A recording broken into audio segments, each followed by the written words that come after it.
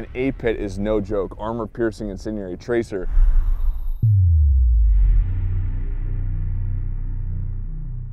So after a video I did a while back, which was 50 cal APIT rounds versus steel plates, I had a ton of requests from fans and viewers to do it yet again, but to attempt it inside a ballistics gel. After a little bit of brainstorming, I found a way of suspending a steel plate inside a ballistics gel while it cooled. It worked out quite well. Now let's see what happens. Okay, so APIT round, ballistics gel with the steel is down at about 100 yards. I'm not sure if the trace is gonna go. We'll see, but I definitely know the armor piercing incendiary is gonna work. All right, let's take a peek. Round in, glasses on. Oh, I can't wait.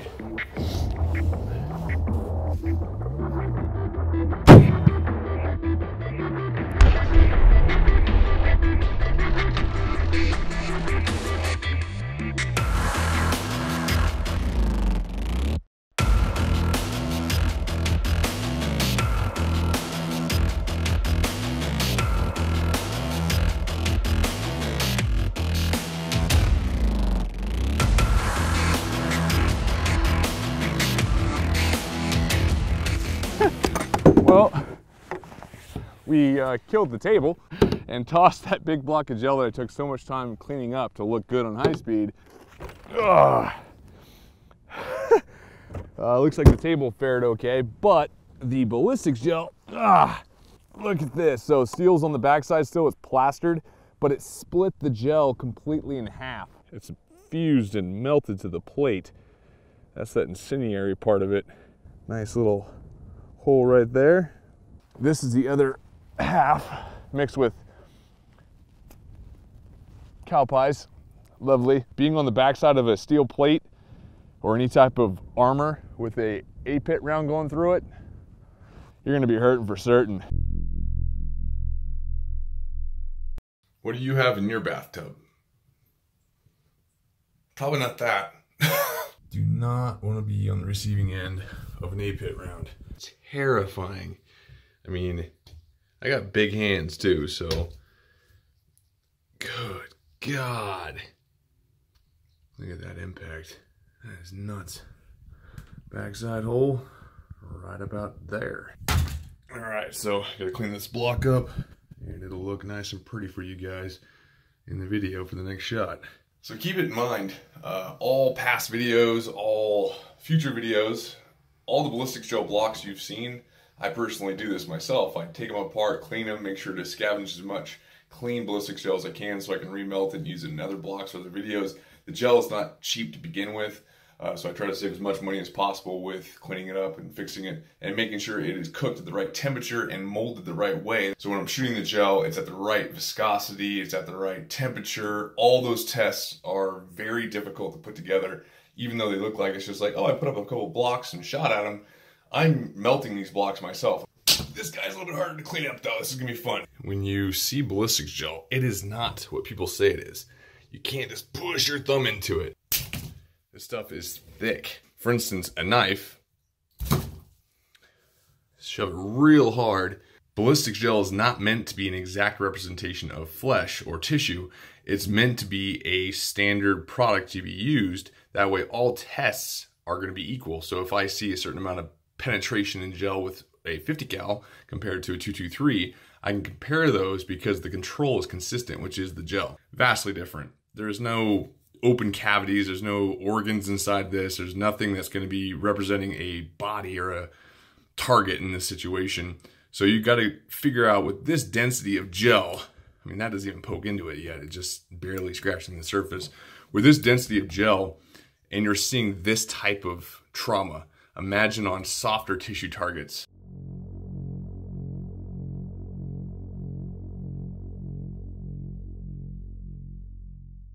All right, so we're back. Had to remold the ballistics gel, clean it up, set up all the cameras, bring it all back out here, get all the cable ran out again for the second shot. I thought this video was gonna be short and sweet, one shot, get it done, but that first high-speed shot, even though it's incredible, I had it set for dark, expecting there to be a bigger flash. Didn't need that dark of setting on my high-speed camera, and the high-speed was pretty grainy, so I'm a stickler for quality, so I figured take the time, spend 3 or 4 days remolding that ballistics gel block, making sure it's good to go. I put a smaller steel target inside of it. That way, when the round impacts, rather than all the fragmentation just instantly splitting that block in half, it'll give more ballistics gel around the expanding gases, and it should have this better bubbling effect. But my guess is it's still gonna rip and it might tear in half again. APIT rounds versus steel inside of ballistics gel, shot 2. This is gonna be interesting. Here we go. Now you see why I'm so nervous half the time with these shots, because once you know, blow up Humpty Dumpty, you can't put them back together again unless you take them home, clean them, remold them. And that's why I'm always a little bit on edge. Let's see what happens.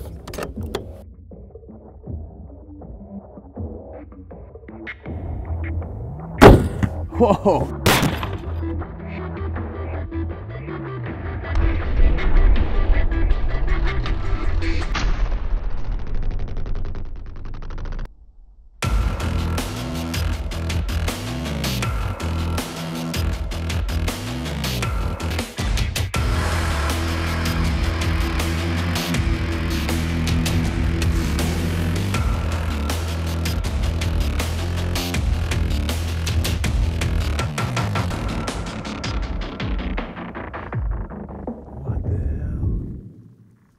Oh, shit.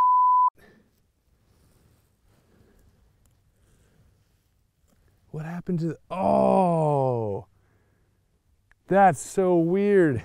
It impacted the steel, exploded, and shoved it back into the ballistics gel block. When I first walked up, I thought everything on the backside was just permanent wound cavity and fragmentation, and I thought the plate was still there, but no.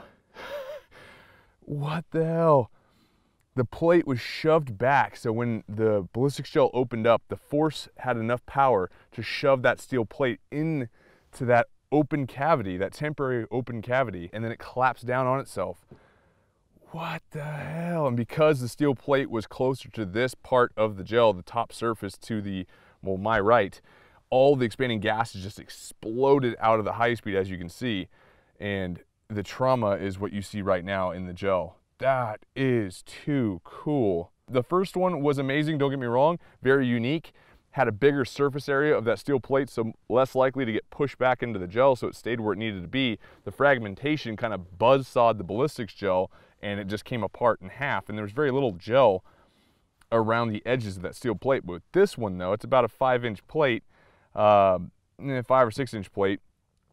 It allowed for expanding fragmentation to stay inside the gel block and didn't separate it, but it did penetrate. Obviously there's gonna be a point of least resistance, and the open section, that was the closest part to the surface of the ballistics gel, when it did crack open, all the gases went out that direction. But all the fragmentation, you can see metal just fragmenting off when it hit the steel plate, going backwards in a 360-degree pattern.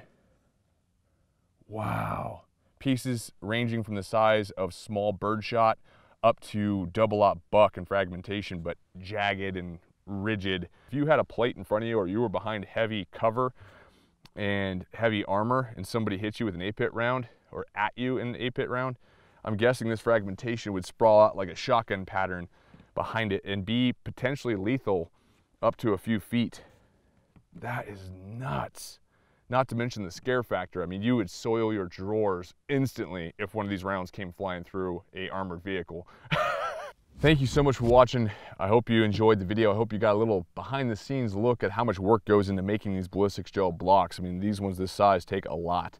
The smaller blocks take a lot of time as well, because I had to line them up. As you can tell, this block is very rough. There's a lot of bubbles in it, a lot of imperfections, but I rushed it through to make sure this video was done right and we had a good clean shot with better high speed for you guys. In my ballistics gel videos, you can see that all the blocks, or most of the blocks, have little to none when it comes to bubbles and imperfections, because I want that test to look as clean as possible for you. Hope you appreciate it. Thank you so much to our patrons at patreon.com/GY6. Your support each month and a little bit of donations here and there goes a long way. The gel's not cheap, setup's not cheap. There's a lot of time put into all this. Hope you appreciate it. Hope you enjoyed. Much more to come. Endless possibilities of videos. Let me know in the comment section what ideas you may have, and I'll try to make it a reality. Damn, stay away from the APIT 50 cal rounds. This is Andrew Bocher with GY6 Vids. I'll see you guys next time. Later.